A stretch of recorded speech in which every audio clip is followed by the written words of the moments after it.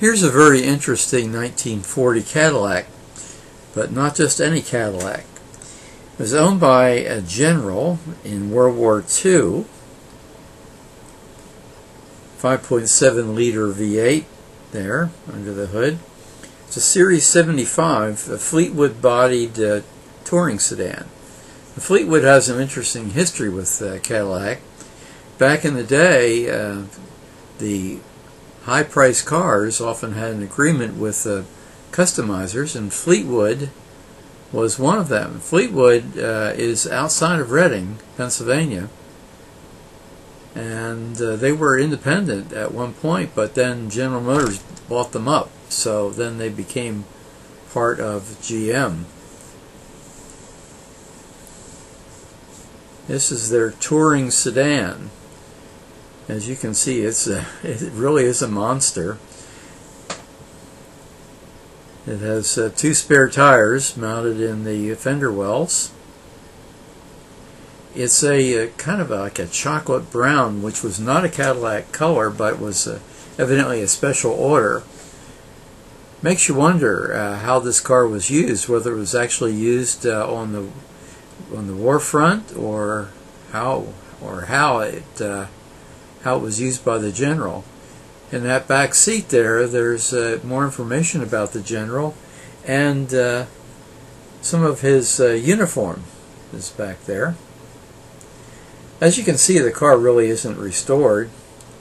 There you see the upholstery needs to be dealt with, as also the chrome. There's the dash, and it looks in pretty good condition. There's the air conditioning, a small fan, which was pretty popular back in the day. There you see turn signals on the left side, which was pretty innovative at the time. I think Buick brought them out in 1939, and they were on the gear shift side, but Cadillac had them on the left side of the steering column. Big white wall tires. As you see, the bumper guards need chroming, but the car looks good, you know, generally.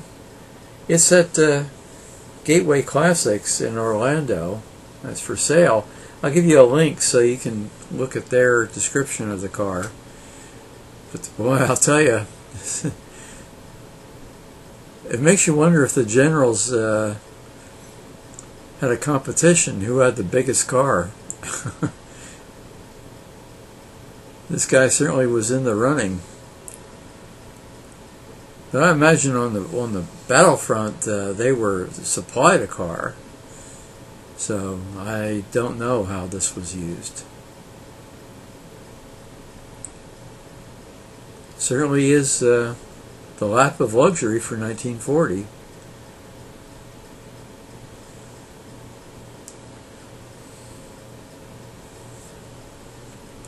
Notice how that spare is blended right into that fender. Beautifully done.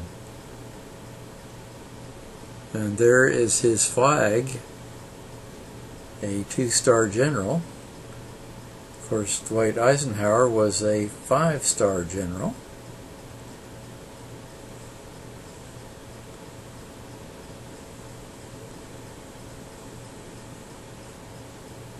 And there is the description.